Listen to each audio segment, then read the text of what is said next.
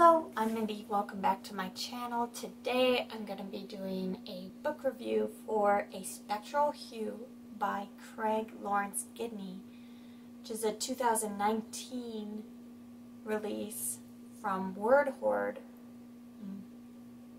which is my favorite small press publisher because they published my favorite book, The Fisherman by John Langan, and I was super excited to check this one out, and I'm really glad that I did.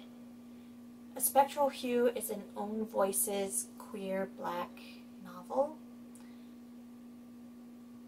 and it's about a town called Shimmer, Maryland, where African-American artists have been drawn for generations to create art in this strange color, the color of the salt marsh orchid, which is a local flower that only grows in the marsh in this area. And the main character is Xavier, and he is drawn to this town after he sees a quilt made by Hazel Whitby, who was a slave in the 1800s who obsessively created quilts in this strange color.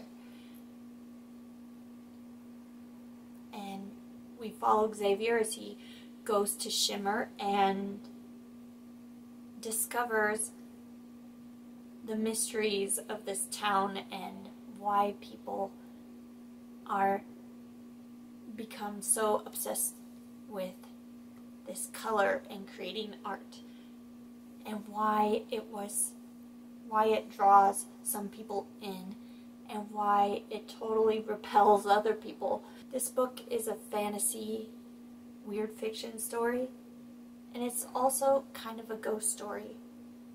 But it's not horror, even according to the author. It's fantasy and it's weird fiction. And it's definitely not scary at all. It's more fantastical. It's very colorful with this, with a lot of this strange color that goes between pink and purple. And it's almost psychedelic. It is pretty psychedelic, especially towards the end. And the story starts out normal, and then it gets more and more weird as the story goes on. And that's when I really started to love it. It's also a slow start. It's definitely a slow burn story. But I enjoyed it more and more as the story goes on. As more of the pieces of the story start to fit together and the supernatural aspect comes more to the forefront. And as things get weirder and weirder, it really started to pick up for me. I saw Craig Lawrence Gidney talk about this book on the Lovecraft e-zine video.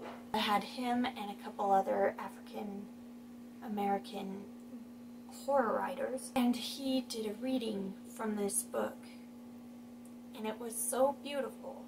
It was almost poetic.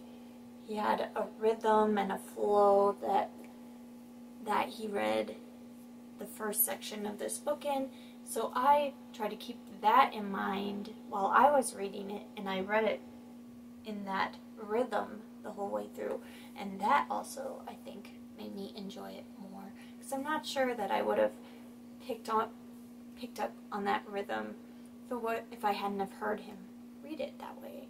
And it was really beautiful, poetic, and lovely. I really enjoyed reading this book, and I gave it 4 stars. Those are some of my thoughts on A Spectral Hue by Craig Lawrence Gidney.